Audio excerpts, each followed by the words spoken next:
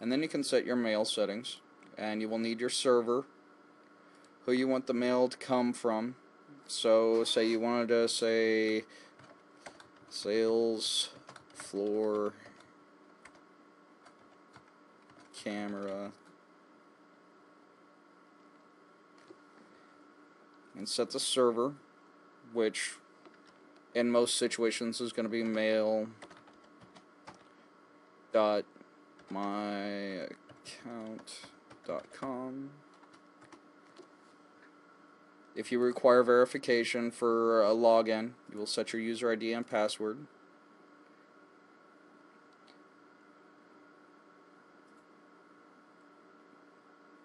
And then you can add a mail account that you want it to do for email addresses, where you want it to send to. Okay. I'm not going to completely configure that because I don't have access to a mail server that that would use, but many of the free emails are now offering pop email settings. I believe Gmail will do this, and I believe Hotmail will also allow you to do SMTP free mail. But you can also use an account like your internet provider email account. You can have it send from there, and you can send it to any email address once you've got your settings input correctly. You can also adjust the video. This camera is capable of MPEG-4 or motion JPEG. I want to leave it at MPEG-4. I want to set the frame rate to the highest it's capable of. I've got the camera set to local, which means my camera and video recording system are located on the same network. But if you want to limit the bandwidth that it uploads the video to, say your server is at a different location, you can adjust that based upon what your upload speed for your internet account is. I'm going to go ahead and put it back up to the max, and I'm going to click on OK and apply. I'm not going to go into tools. I can view the firmware. I can adjust the language of the camera. There shouldn't really be much that you need to do, but say you change the password on a camera you've already got set up, you can adjust it here.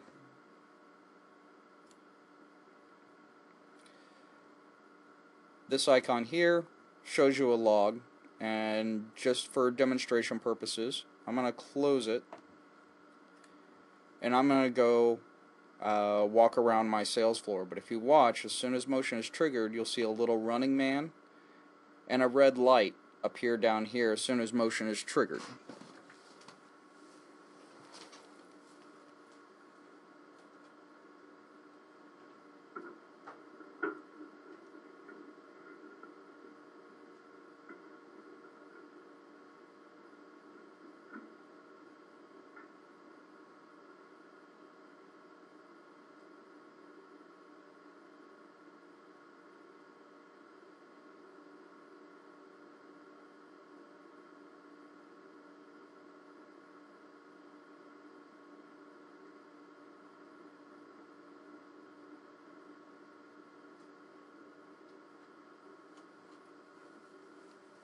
Okay, so I've just walked across my sales floor, and if you notice, it's still recording.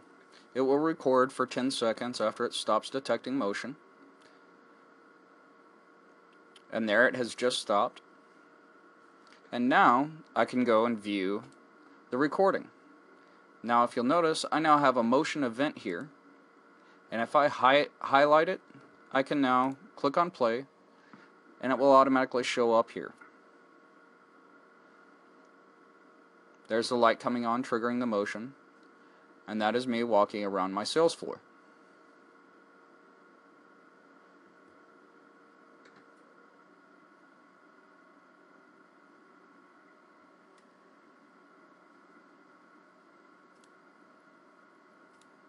I have the ability to speed up or slow down the playback.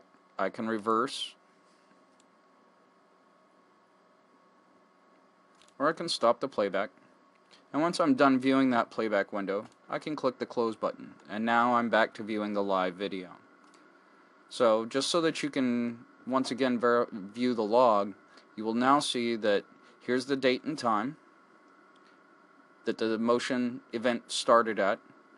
There's the date and time that it stopped detecting motion and stopped the recording. I can reserve that, which means I can lock that down where that file will not be overwritten.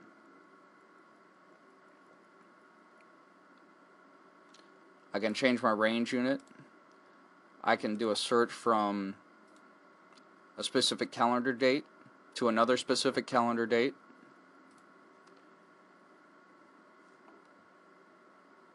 And I also have the ability to delete log entries. This log will show anytime a user logs into the camera, as well as anytime it detects any type of event or a scheduled event takes place.